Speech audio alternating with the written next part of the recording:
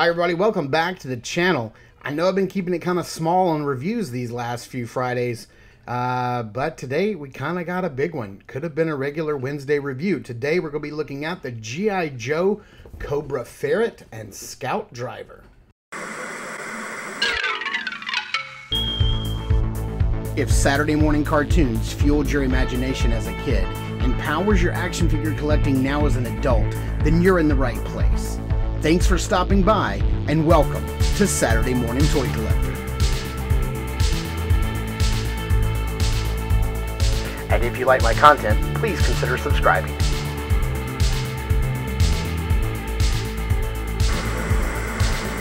Alright, taking a closer look at the package here for the COBRA Ferret Scout and COBRA Ferret ATV.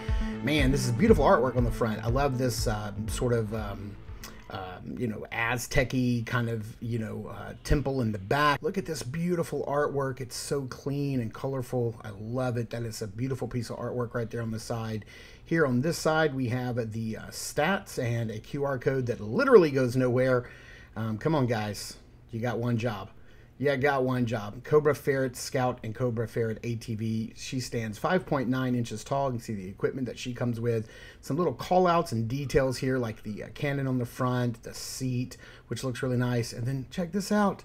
Look at here. Missile Lauch. L-A-U-C-H. No N. That's a big boo-boo. Somebody did not proofread this very well. And we're going to see if you get this thing opened up, if it actually says that on the tampo. So let's get this figure opened up, this box, let's get it put together, and let's see everything this thing has to offer. All right, here is the package opened up and how it comes. Here is the instruction booklet, which is really nice. It's very simple. It just kind of shows you how to put everything on, how to put the grill on, how to put on this the tires, in case you, for those of you who had trouble with the vamp, that's here to help you out. Look at this right here, this little roll bar in the back. It says how to install that, but it's already installed. It shows you how to put the missiles on, and then how to put her helmet on if you just don't know how to do that. Here on the back of the package, we have the ammo crate, or the weapons crates. It's COBRA Ferret Scout and COBRA Ferret ATV. Mine's kind of been up, but as long as everything on the inside is good to go, I'm all right with that. Let's see what's inside of here, and let's get this tour open here, and let's see what we have inside. Ooh, looks like we've got the cannon wrapped in cardboard, and you can see everything else in there. We have some bits and bobs. It looks like we've got the grill, the missiles. Let's get all this out of the way, see what we have here. Here is the front bumper. It looks like it's got a little, like a winch or something on it. Is this how this goes? I don't think so. I think I may have it upside down. Let me consult the instruction manual here. You want to put it in a way to where it looks like, I've got it misaligned, where it looks like the red hook from the winch is connected to the cabling system. That's the way you want it to look. I wish that was a real working winch like we got on the Vamp, but hey, you know what? I'll take it.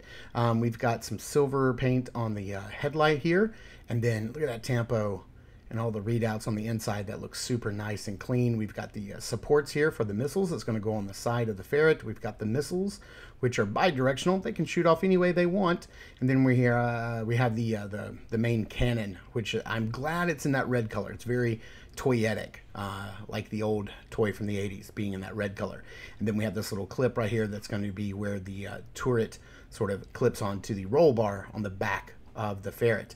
And then here we have the figure herself, the Scout, and there she is in all of her glory, looking good. She comes with a helmet, 2 pistols, and a knife. We're going to look at that here a little bit closer in just a minute. And then here's how it comes laid out in the package. Package could have been smaller, but you know what? They got to fill space on the shelf, so let's get them clipped open and put this thing together. Okay, so let's take the Ferret and let's pop the wheels on, make sure they're going in the right directions here.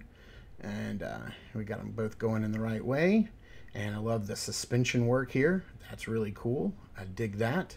It's looking pretty nice. Let's get the back wheels on. Oh, one of them fell off. I guess I didn't have it. Oh yeah, there's that good click. There's a good click. I just didn't have them clicked all the way in, so pop that in. You gotta make sure you get that good click. And I gotta tell you, this thing feels really hefty in hand. It says no step. Yeah, it's got a really good weight to it. It feels premium quality, and I dig that. I love the way it feels. Got that Cobra XP 1000 there, and there it is, missile launch. Come on, what are we doing?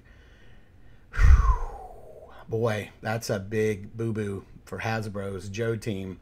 I know they're pretty careful, but they're not liking that. It's got the PNR 23 on the tires, which is really cool. The XO2. We've got the Semper Fidelis Serpents ATV logo right there. Looks really nice, man. This thing, it just feels so good. We got some silver for the headlights in the front, caution exhaust in the back. We've got the suspension back here, and even little ports for some blast effects. You're going to have like this thing just kind of blowing through the battlefield. And yep, you can take this roll bar off on the back, if it's called a roll bar. I don't know what it's called. That's support. You can take that off if you'd like. Let's go ahead and clip on the side cannon right here on the back. So we've got that put on, and that rotates nicely. Looks really good. I love the pops of red, of course, with that midnight blue. It's looking great. Let's go ahead and get the handlebars on. They just pop right in, and the handlebars do not work the front wheels at all. And I'm okay with that. I don't need that on my that's not a play feature I need. And then let's make sure we have this lined up and plugged in properly, and that just pokes right there and into the front, looking good. I do wish this was a working winch. That would be really cool. That's a play feature I would like to have.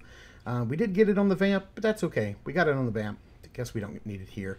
Then we want to plug these in, and they are really tight. They don't want to push in. I don't know. Is that in all the way? Is that as far as it goes? Let's plug these in. The missiles are a little pliable. They're a little rubbery. So, you want to make sure that they're not kind of bent out. You want to have them seated in there nicely so they don't warp over time. Let's see. Can I push this one in any further? Oh, yeah. This one goes all the way in. What's going on over here? Oh, it's really tight, and it's kind of pokey. You can't really get a good grip on it. It really hurts your hand. That's about as far in as I'm going to even attempt it. We're just going to plug that in right there and plug the missiles in. Oh, got those butterfingers. And there we have it. Got it all plugged in. And there it is, man. Looking really nice. I really dig the way this thing looks. It's very hefty, has a good weight to it, feels good. I like it. And there it is on the turntable, so you can see it from every angle. It's looking nice. It's got some silver lights on the front that I didn't really notice before. It's got some nice red brake lights in the back. I wonder what this looks like with some blast effects coming out. I love the motor, the silver engine detail you can see on each side. It's looking really good. All those pops of red coming out of that midnight blue look fantastic. Oh man, this thing brings back so many memories of so many missions that this guy went on when I was a kid. Now taking a closer look at the Cobra Scout driver herself. The Scout, she looks great. That face printing looks beautiful. She looks nice and evil. I really dig all the females that they're joining the Cobra ranks. Now, I have heard before that this is the same body that is on the Cobra Valkyrie's body, if that's right, with the exception of this chest piece, which is all new for the ATV. I don't have those Cobra Valkyries. Maybe I need to pick up a set because I really like this sculpt. I like the colors, the gray, the blue that matches the ferret blue, which I really like. I like this nice belt. It looks really cool on her, but that head sculpt just really, really gets me. She comes with two of the same pistols here. I've got a little hair on it. It's a dog hair. Just cast in all black. And let's see here. So one kind of fits right down in her drop holster. And I am doing this in the most awkward way possible. And then one fits in this. Why? Now, why is this holster backwards? Why is this holster facing, even if you turn it around, yeah, that's not going to help. It's facing the wrong way, because if she was to cross over her body and pull this out with her right arm, then she would still draw this one on her right. You're not going to pull from the left. I don't know. This is a weird choice. Why that holster's on backwards to me. I don't know why. Maybe somebody in the military can explain that. if there's a real world reason for that, or if they just messed it up. Put the knife in there. But look at this helmet. This helmet is awesome. This is a really cool helmet. It's a cross between like an actual ATV or a bike helmet. It's got these little soft fang motif on the front of the helmet. This whole helmet is very soft and rubbery. It's very soft and pliable, so it just fits right on. You can see how gummy it is. I do like the colors, and I do like the added dimension, like the added what am I trying to say here? Proportions that this adds. It looks like an actual helmet with an actual head underneath it, and that's probably because it's a female head and it's smaller, but I think it's proportioned very well. I think it looks really good. Now let's get her on this thing, see how easy it is to get her seated. I don't know how far we're gonna have to bend these legs and knees to like get her seated properly, but yeah, she fits on pretty easy. I don't really have a problem with this. And then you can either fit her hands like over the brake handle or not. You can have them, you know, gripping it or not gripping it. But man, it does look good. I kind of want to have her like standing up a little bit. You know how like you would, you know, yeah, like that. I think that looks really good. You know, having her up off of the seat a little bit, like maybe like she's helping, you know, not bounce up and down so hard on the seat from hitting like bumps and stuff. But yeah, man, this thing, gosh, this is awesome. I almost like really want to take this thing outside and play with it in my backyard, for real. Just go find a dirt pile to like roll this thing through. It looks really, really good, and I'm digging it. And she looks great on it. And I'd like to see what another figure looks like on it. For me, I always had Tomax and Xamot riding these things around as a kid. So that was like the first thing that I gravitated towards when I got this thing in hand, is I was like, I really want to put Tomax and Xamot. So I grabbed one, threw it on here. I don't know which one I grabbed. I don't know the difference. So revoke my Joe card. I don't know. This set is great, and I think it is great for the price point as well. What you get is really, really awesome. I think this is a great value. You get a figure, you get a vehicle, and this is what I want. I want more of this style, size, vehicle, and play sets for the future of the classified line. This is perfect and right up my alley. So thank you guys so much for tuning in and watching. I super appreciate it. Please continue to check us out over on Instagram at Saturday Morning Toy Collector. I am your Saturday Morning Toy Collector. I'm your host, Mark, and I will see you in the toy aisles.